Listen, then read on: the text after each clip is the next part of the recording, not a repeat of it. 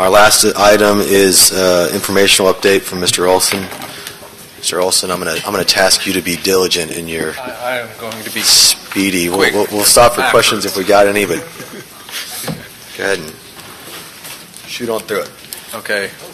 Then again, this is in response to the council workshop. This is my first attempt at this, but the purpose is to give all of you more information on just some projects that you've previously approved that you probably frequently get questions from your constituents about, and also hopefully to give you a heads up of things that may be coming down the road that may come across your agenda later on.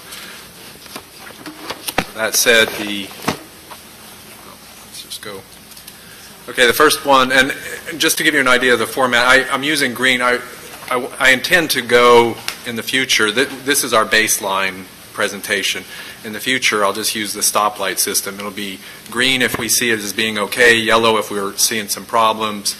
Let's say on funding, if it's moving into the contingency, now we're in the yellow, and if we're over budget, you'll see a red, just to give you a quick heads up.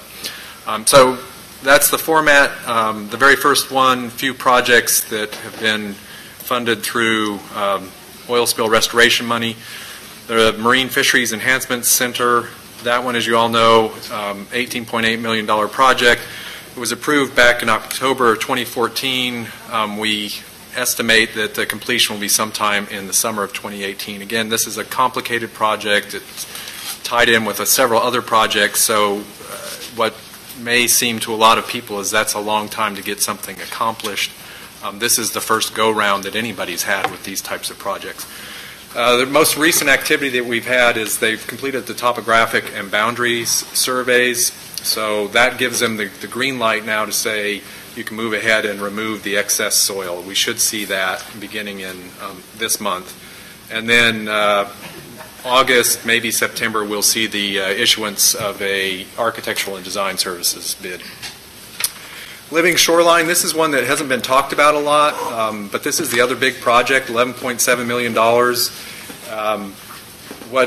Again, we're kind of on the same timeline as the hatchery project. What's happened now is, so this project, it's like a bigger project, Green Shores. So they have to go back in, they have to do a lot of field investigation work, make sure that the bottom would support the type of project that they want to do. So that's where it stands right now. There's been a cultural resources report and the physical surveys of the seabed that have been accomplished. Now that can go to the engineering firm HDR, and they can look at it and come up with some possible designs. I know there's a lot of public interest in this project, especially for the residents who are closest to it. We could see public input, calls for public input probably in October. The Government Street Stormwater Pond, this project is funded through the Gulf Environmental Benefit Fund, another oil spill restoration fund. We got $2.1 million for it. The project was awarded in 2013. It's estimated to be completed by the end of December.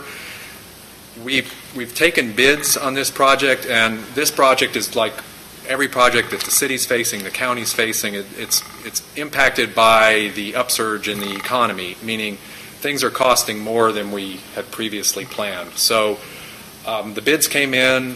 They look like they're over budget. We are now going back to NIFWIF, or the National Fish and Wildlife Foundation, and seeing if we can get some additional money for this project. So that means the award of contract is really going to be pending not only the outcome of the bid review, but the outcome of potentially additional funding for this project. Again, so that means Corrine Jones is postponed? It's not postponed. I guess you choose the word delayed. Postponed. Okay. It is, but again, this is the first time we've ever done these types of projects with this type of funding, so I'm hesitant to say we missed a deadline, because it's hard to create deadlines for something that we've never anticipated before. The VTMA project, this project is on, it's moving forward as planned. The project, again, started back in September 2014. We looked to complete it in March of 2017. It's on the agenda for your Thursday council meeting. Where do we stand now? The type of activity, it's an environmental assessment, and we're into the design phase.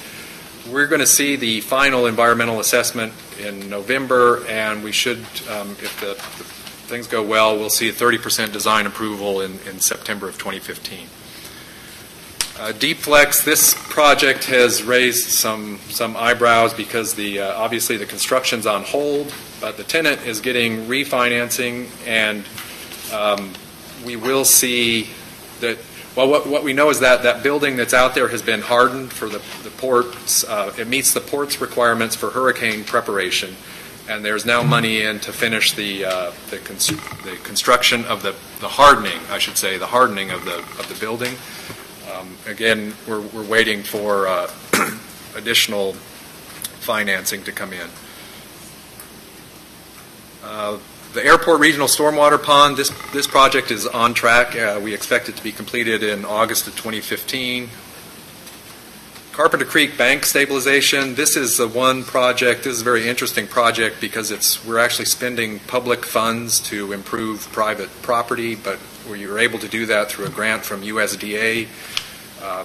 It's a short time frame. We expect, we're just now taking public input on that, so we're in the pre-design permitting phase, and we expect by the end of August we'll actually have the design, and then the construction will be able to start in September. The digital radio system upgrade, this is the Motorola came in and they're upgrading our emergency radio system. That contract was awarded recently, and then we're already in the equipment procurement stage. There's going to be this week a detailed review by FPD, PPD, or PFD and PPD, and we're going to start doing improvements to our city dispatch center in September, but this project should roll pretty quickly and be over by December. Bayview Center demolition, of course, this is creates a lot of interest. We've completed the hazmat survey. It doesn't look as bad as we anticipated, not as much asbestos, so we're able to go forward. They're drafting the demolition, or the RFP for the demolition. We expect to award that bid in September, and it should take probably no longer than 2 to 3 weeks to actually do the demolition. Vickery Center repairs, those are underway.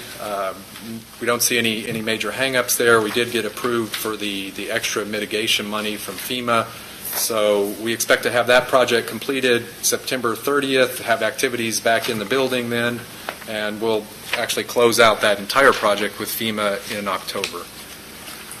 Osceola Golf Course, and these last two projects are really kind of the last big projects, FEMA projects that we had hanging out there that we needed to get accomplished. So golf course clubhouse repairs, those are coming along. A lot of that is installing flood doors on the buildings, so really just hardening the facilities, and then we're going to raise all the HVAC system, or the HVAC systems up above the flood stages. But I will be coming back to you probably that in the future, because Osceola Golf Course Clubhouse has some other structural issues. 2015 street rehabilitation project, I guess the most important thing, we're getting ready to work on McClellan and Bars Street. McClellan Street, which is near the Cordova Park Elementary, I believe, and has been that shows up a lot on our 311 calls for pothole repairs. And then we've got coming up 16th Avenue and 12th Avenue scheduled for the round out the year. Where's 12th Avenue? How far? Where's that from? Do you know? I'll get the specifics for you. I was driving down the other day, and it was like it needs to be done. We're on it. The firefighter apprentice program. This has been probably kind of going a little bit below the radar, but this is the program that PFD and CareerSource Escarosa were working on jointly to provide opportunities for people in the community who may not have been able to get into the fire academy or had the means to do so. 10 candidates were identified, 2 have dropped out, and we're really at kind of the last stage. In fact, on Wednesday morning at 6 a.m., I believe they're driving over to Mobile, or will be driven over to Mobile, to take the fitness test, which I understand, if you're doing it in very hot weather with all that fire gear on, is not very easy. But the people that pass that test, and they will have other opportunities, They'll be able, as many of them that qualify, so we've got 8 qualified candidates all the way through administratively. They pass the fitness test, they will have a spot in the fire academy, and that will start off in August. Valley Drive at Carpenter Creek, I just wanted to highlight this because it is on your agenda for Thursday, but this is another one. It's a water quality improvement project. We've gotten a lot of questions that come in, whether it's through 311 or just residents concerned with water quality in Carpenter Creek and overall stormwater management in and around Carpenter Creek. So this is a capital improvement project that's been on the list. We've gotten it funded, and we're getting ready to start construction. Some miscellaneous things that you really should be aware of. We've gotten inquiries there was a zoning inquiry for a low THC cannabis dispensing organization. This is one of, Northwest Florida is going to, under the 2014 law, Northwest Florida gets one of the licenses, for lack of a better word.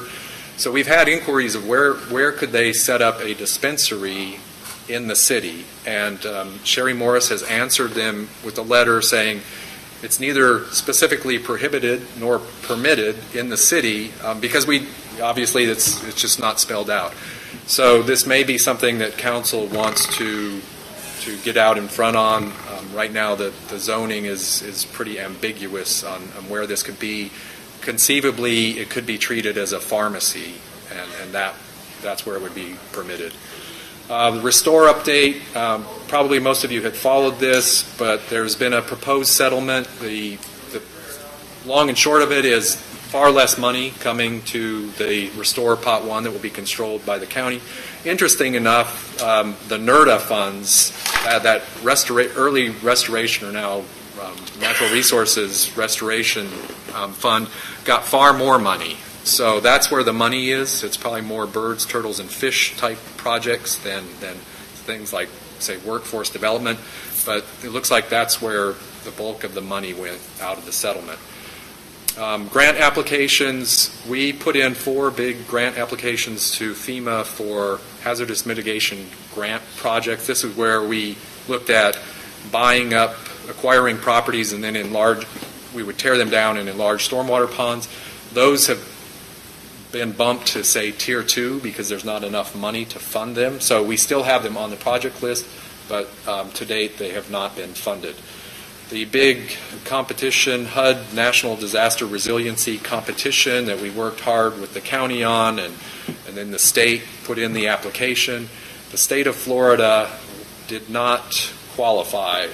Came as a shock to everyone, which Florida probably gets most natural disasters just in terms of dollar value spent. Florida didn't even make the round 2. So unfortunately, we were really expecting some money out of that, and it's not going to be forthcoming. We do have a 319 grant application out. This is with Florida. It's a grant managed through Florida DEP. This is really a showcase project for doing low impact development, so the pervious pavements, the swales, all the things that you would expect in new greener development to see, and that we would like to encourage around the city. The focus of that project is the Chappie James house, so to do the parking lot, and then as they do repairs on that house to make it as stormwater friendly as possible. So we heard good news on that. We haven't got a final word of whether or not it's been approved, but we do have matching funds available for that one. Bayou Tahar dredging, that's a FEMA project related to the floods. 70% of that has been completed. We expect that will be completed probably by mid-August. Last 2 things I want to make you aware, because this will be coming back to all of you in your districts, that Parks and Rec Director Brian Cooper is working on doing an assessment of all our parks, finding out exactly what equipment we have there. And he wants to go to the residents, the neighborhood associations, find out what do they want in parks, and really we're coming up with a strategic plan for our city's parks. So we will be reaching out to residents in all of your different districts, and we'll be sure to keep you up to date on that. Just one question on that real quick. Do we have any sort of way of telling how much parks are used or not, as far as like a survey that's been done in the past as far as like use of parks? We can look into that. I know that we've got at least one intern from UWF that we're trying to use to gather this information, and park usage is one item. But I'll have to get back to you on that. That's okay. I just wanted to put it out there because I do know that I know there's several that hardly ever get used, and it's just something that I know you don't ever say get rid of parks, but anyways. All right. The final thing, if you've noticed that the temperature fluctuates a lot in City Hall recently, we had the boiler go out unexpectedly, so we have a temporary boiler set up in I guess it's up here in the northwest corner. We're in the process of getting a new boiler. That should be in by the end of September. That's a $110,000 hit to the budget. So completely unexpected, went out about 10 years. Looks like it could have just been a manufacturing flaw, but the guarantee is up. Yes, Ms. Canowin. Yes, I had the Bayou Texar dredging. Someone asked me about the sand. That if you take out the sand, what do you dump it in? Can people use it for sandbags or anything like that? Well, they're putting it on the island that's just on the east side of the railroad trestle there at 17th. Mm-hmm. That was the deposit site for that sand. I honestly, I'll have to get back to you on what's the use of that, but usually that dirt, that sand belongs to the contractor that's doing that work, okay, unless it's otherwise been defined in the contract. So I'll have to get back to you on that one. Okay, thank you. Yes, Councilman Bear. Thank you, Mr. President. Just a comment. I've sat here for almost 5 hours now, and this is an incredible amount of information. This reminds me of what we voted down on having during our agenda conference, the information updates. This should be during our council meeting. There are 4 council members here right now. There's no members of the public. We are completely doing a disservice by having this as part of a workshop. This is not a workshop. This is information updates. And the final comment I'll make is the park assessment should have been done years ago. If I'd been Parks and Rec Director and come in here, I would have done it when I first got here. I cannot believe it's taken this long to do a park assessment on our parks. I'm glad it's finally being done, though. But I think this is totally irrelevant to a workshop to have this as part, and I wanted that to be on the record. Thank you. And I believe that came out of the last workshop at the airport, if I may address that. Go ahead, yeah. And that was one of the questions. Where does this fit? We need to give more information to the council, to the public. So where does this fit? And just as an, by the way, we are improving the website, so all of these things that I talk about, people, the public, anyone will be able to drill down further. We're going to have all of the background materials on the website. So I leave it to all of you. If you find that it's more appropriate at the council meeting. It was my decision to have it at the workshop, and I'd stand by that. This council always wants more information, and when they get it, they seem like it's not good enough. So I'm glad you came and gave it to us. I think we need more, and if the more you want to give out, the more I'll put on the agenda as long as I'm president. So I appreciate it. With that, we're adjourned.